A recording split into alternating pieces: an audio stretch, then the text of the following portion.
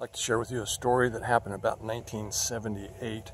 It was a prelude to a trip up Mount McKinley. It was a winter expedition. It would have been a first ascent of the East Buttress on Denali in Alaska. We had been vetting a team of climbers who had applied to go on this expedition. It was sponsored by different mountaineering companies who sold backpacks, sleeping bags, tents, and so forth. They were providing the gear. And anyways, I was with my climbing buddy John Mulkern was his name. He's deceased now. Anyways, we were up on in the Sierras, up in the Palisade Glacier. We were, it was a 3 or 4 day trip. One of the guys on the way back, we were vetting these guys to see who was an experienced mountaineer and also who could work well with the rest of the team.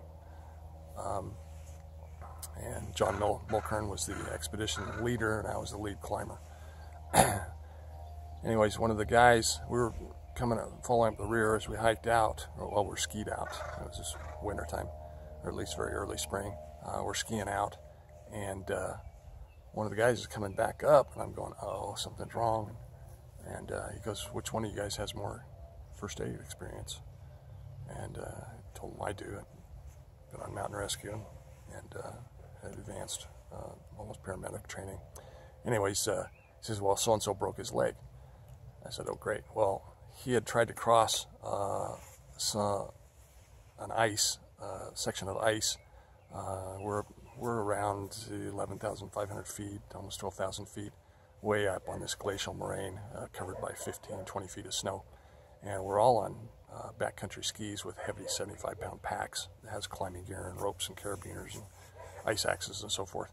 And all our winter mountaineering equipment is very bulky. Anyways, he tried to cross this frozen river, basically, ice fall. It was steep like this, and hadn't put on his crampons, which are these spikes, steel spikes you strap on the bottom of your boots. And he had tried to cross carrying a 75-pound pack and slipped and fallen down this ice waterfall, and guy said he broke his leg. Well, it wasn't broken, it was a gross dislocation. Your knee normally works like this. Well, it was completely dislocated like this. As it turns out, he admitted to me that this is like the 7th time his knee had been dislocated. He had no business being up there in the backcountry doing these activities with a knee that loose. Anyways, I asked John if, I knew that we needed to either relocate the knee, splint it, put him in a sleeping bag and carry him out, or splint it as it was, put him in a sleeping bag, carry him out somehow. I didn't know which one to do. I knew it was important to do the right one. I had no idea how to relocate a knee. And I asked John if he had any clue, and he said no. And so John and I had a powwow. We dismissed ourselves from these guys and knew that we needed to ask somebody who was a little bit smarter than us. So we went around the corner and we knelt down in the snow and we had a prayer by ourselves, just he and I. And I offered, I said, Heavenly Father, I said, we don't know what to do. We've got to help this guy. Tell us what we need to do. We just don't have a clue. Please help us. And I closed and using the name of my Savior, Jesus Christ. And I said, amen. I looked at John and I said, do you know what to do? And he says, no. And really, as soon as I said amen, I think it was John that asked me, do you know what to do? Yeah, that's right. And as soon as we said amen, or I said amen, instantly this knowledge flowed into my head. And I know where it came from. It didn't come from me. It came from an outside source. And I believe that is my Heavenly Father. He answered my prayer. Told John, yeah, I do know what to do. He says, great, let's do it. So I went to this guy sitting in the snow, and I pulled out a bottle. It was a prescription bottle, an empty prescription bottle that actually contained a 1-a-day vitamin in it. And I pulled it out, and on the outside of the prescription bottle it said, I think it was Nalfon or something, I don't remember. I think it was Nalfon. It's an anti-inflammatory I'd been taking for my knees that I'd received a prescription for. and because they've been inflamed from too much winter mountaineering, backcountry skiing with heavy packs on. Duh. Anyways, I asked him if he'd ever heard of Nalfon. He never had, fortunately. And he's asked me what it was, and I told him it was morphine. And my hand was shaking because I'm lying to him. And I knew I needed to sell this lie to him. And I knew about the placebo effect, but I didn't think up this idea. It was given to me. And he grabbed my wrist. He says, "Scott, why is your hand shaking?" And I said, "Well, I don't like giving prescription medication this strong to anybody, you know. I mean, I'm not a doctor." He goes, "Oh." I told him that it'd make him feel sleepy, he wouldn't feel any pain, and that it would take about 35-40 minutes to take effect, depending on how much you ate for breakfast, you know, several hours ago. This was about 1 o'clock, 2 o'clock in the afternoon. It was going to take a good, probably 5-6 hours of hiking or skiing to get out and back to the vehicles. Then another 6 hours, well, 7 hours, an hour of mountain roads maybe, and another 6 hours for him to get back and to a hospital.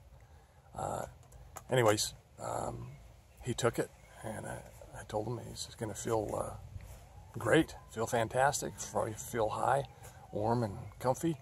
And after about 35 minutes, his head went back, and he went, "Whoa," and he was stoned. He felt no pain, and I took off my right boot, and I put it basically in his crotch. And I was seated in the snow. I planted both my feet securely left in the snow, right in his crotch. 2 guys held on to him in a bear hug from behind.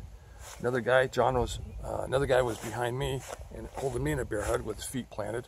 And I just took his knee and I started pulling on it. And I pulled and pulled and pulled.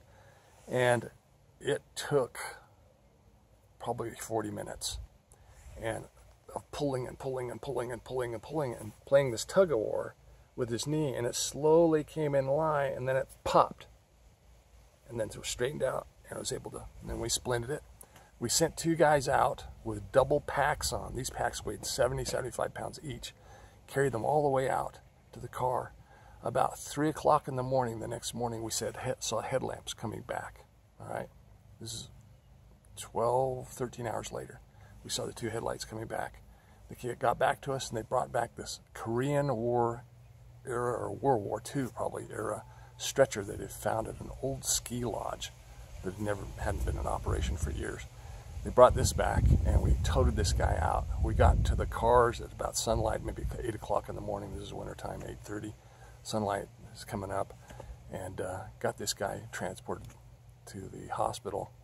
I wasn't there. I lived in Central California. These guys lived in Southern California. Anyways, they got him there, and the surgeon, the orthopedic surgeon who saw him, said, "Who relocated your knee?" And they told the story, and he says, "Well, it's a good thing it was relocated and then splinted, because if your knee hadn't been relocated, I wouldn't be giving you just a prescription, an anti-inflammatory prescription, and telling you get some bed rest. I'd be amputating your knee, your leg from the knee down."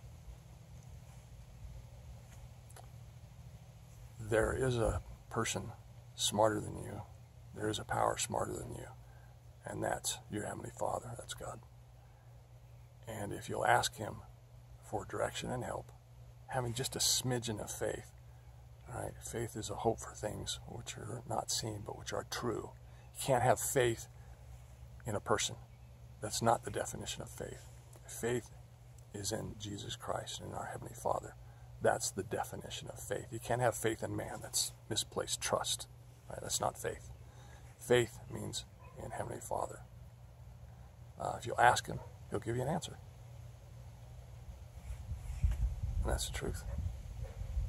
Thanks for watching. I'll catch you later. See you tomorrow. Bye.